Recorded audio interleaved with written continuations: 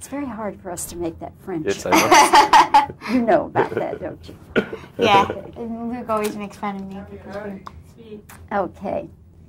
Well, Natalie and Jean, it's very nice to have this opportunity to talk with you about your film, The Professional, and congratulations to both of you on your magnificent performances. Thank you. Natalie, I'll talk with you first of all. I'm told by your director, Luc Besson, that you were 11 when he signed you to do this picture, and you're now 13. Yes. Yes. When you went in to meet him the first time, did you read or what did you do? First, I just talked to him. He told me a little about the scene, and then I read for him. And which scene did you read? The piggy scene. The which? The piggy scene. Oh, the piggy scene. Yes, yeah. Yes, okay. And you had not acted before, ever? I had done a lot of local theater, like school camp plays, just very local theater. And I had done an off-Broadway show and a showcase. Are you from New York City? No. Where are you from? It's a suburb out of New York. I see. So you had an agent then? Yes. Okay. And when you found out and read the entire script, did you want to do it or did you think, oh, I don't know? Oh, no. The second I read the script, I said, I've got to do this movie.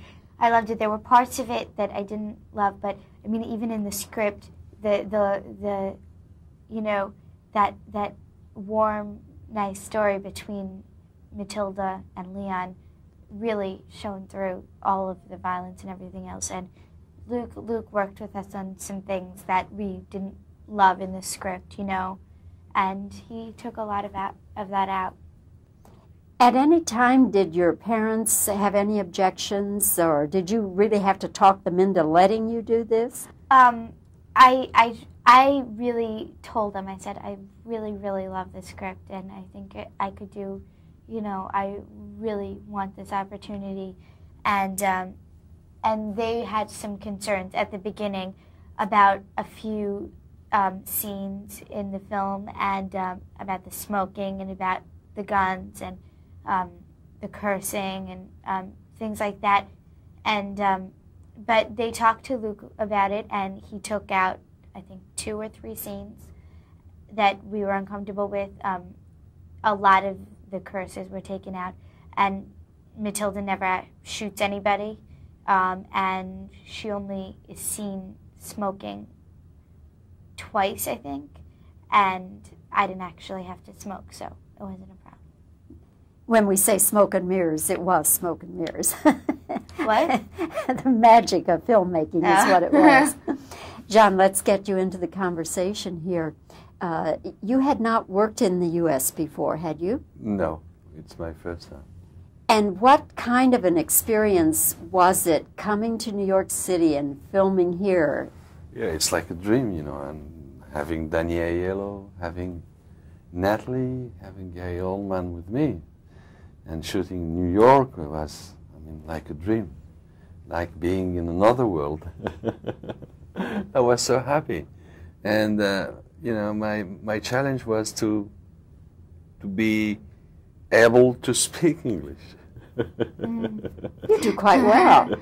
Were you not speaking English before you came here? No, we did The Big Blue in English, but he had an accent. He was Italian, so it was easy for me to do it. But this one, I tried very hard not to have any accent, you know. I mean, as possible. When you were shooting in the streets of New York and around the areas, were people, and there was the gunfire and all that, were people thinking it was for real, or did they know it was a movie? No, they saw the police all around, you know, taking care about people. No. At the beginning, they come to ask, you know. At the beginning of the day, when you're shooting, they come to ask you, what are you doing, man? What happened here? We see a lot of trucks, a lot of people moving, lights. is it a movie? And then they're happy. Then they talk in the neighborhood. Hey, we're shooting a movie in our neighborhood, and then they're proud, you know, because it's their neighborhood, you know. And we had very good relationship with people from New York. It's true. Yeah. Was there anything about the movie that, as an actor, that upset you or made you uncomfortable? No, you know, I believe a lot in what I'm doing.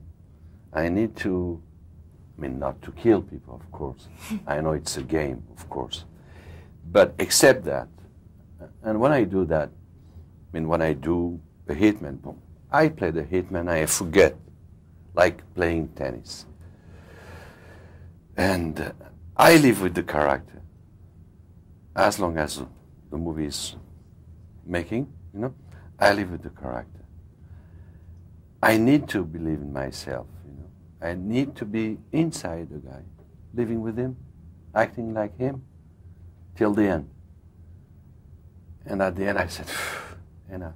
And then you go back to being Jean. Exactly, exactly. Well, again, congratulations to both of you, and thank you for your time today. Thank you. And I look forward to seeing you again sometime. Thank you Thank very you. much.